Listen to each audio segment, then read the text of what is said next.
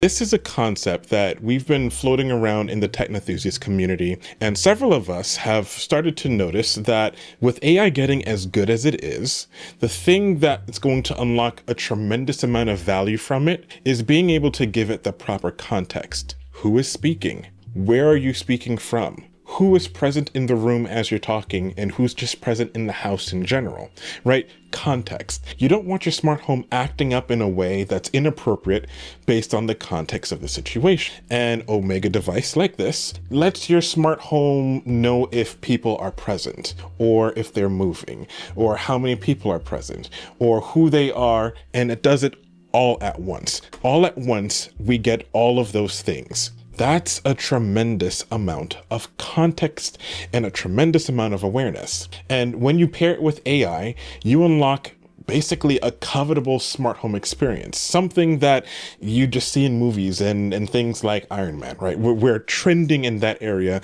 And what's missing now from AI and smart homes is just how do you feed it context appropriately?